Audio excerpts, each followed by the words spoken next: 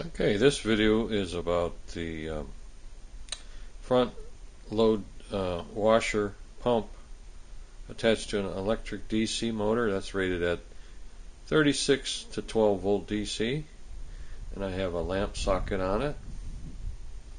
Right now that's an LED lamp. So to fire it up without any load on it,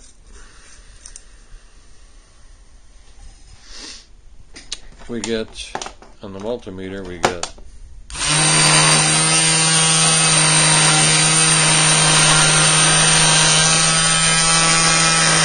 about 122 volts AC. When it's plugged in,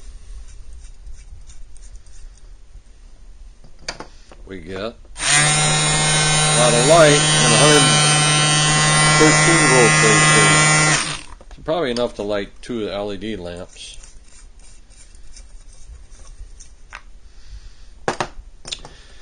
The fluorescent lamp, or CFL,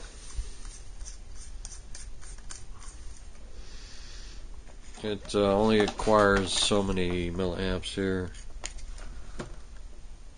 19 watts, and it takes 350 milliamps.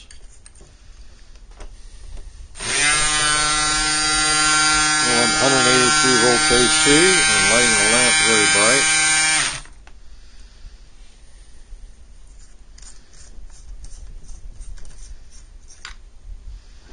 Now this is a 40 watt globe lamp with a incandescent filament, tungsten. And we got 140 volts AC coming out. It's a bright lamp. That's not bad. When I hooked up a bridge rectifier to it, this guy, I hooked it up to the AC line going out to the where the socket is, and I could not even light this 12 volt auto lamp from a car. It wouldn't do it, but I believe this thing will crank out about a half an amp. So it's a pretty little emergency lighting system for anything AC if you want. And it comes in handy. You can get any motor like this off of those vacuum cleaner portable ones, or a hair dryer.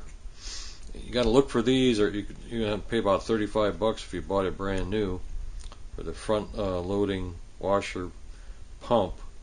But I got it out of an old machine and that my brother gave me, and he gave it to me, so I had to check it out. I had to see what it did. I didn't try looping it to itself because I think this thing would draw more amps than this is about to put out, so it's not even worth it. So that's about that. And this is my latest project for April 7th, 2018.